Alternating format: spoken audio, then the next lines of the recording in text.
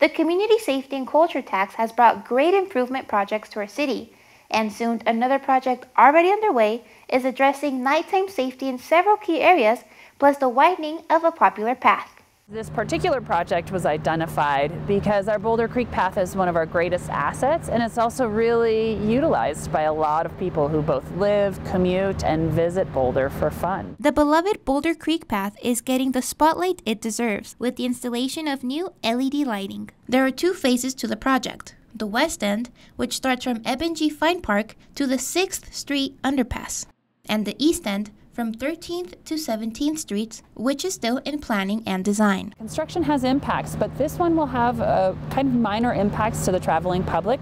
Most of the work will be off to the side of the path, and so you might see workers as you travel through this section of the path.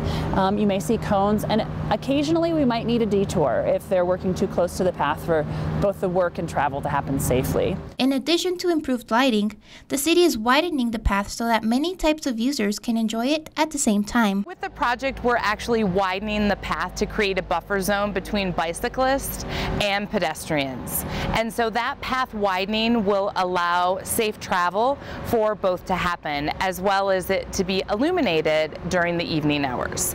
And the last component of the project might be the most educational and fun. The Boulder Creek Path through this section passes through the Boyd Smelter Historic Site.